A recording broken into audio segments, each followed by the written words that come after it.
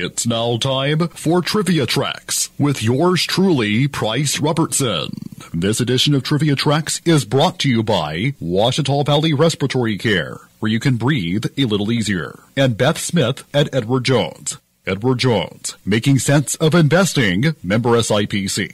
Perhaps the deadliest nightclub fire in history was the Cocoanut Grove fire in Boston on November 28, 1942. The Grove, as it was nicknamed, was one of Boston's most popular night spots, attracting many celebrity visitors. It was owned by Barney Wilansky, closely connected to the Mafia and to Mayor Maurice J. Tobin. Fire regulations had not been observed. Some exit doors had been locked to prevent unauthorized entry, and the elaborate palm tree decor contained flammable materials. The air conditioning also used flammable gas because Freon was in short supply. As it was the first Thanksgiving weekend of the U.S. participation in World War II, the club was filled to more than twice its legal capacity. The fire started when a young couple removed a light bulb for privacy, and a busboy was told to replace it, lighting a match to see better in the dimly lit zone. Although he had apparently extinguished the match, the draperies ignited, and flames and smoke spread rapidly through all areas of the club. Blame, however, was directed at Wilansky for violation of standards.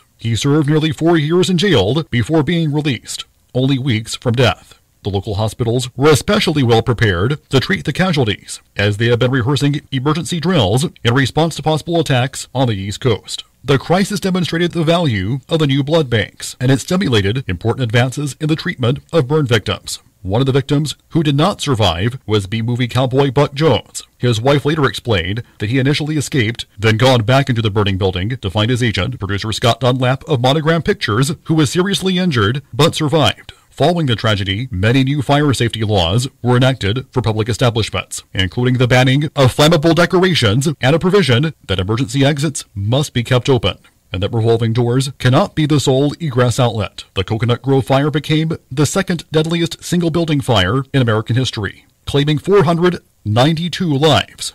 The number of non-fatal injuries, 130.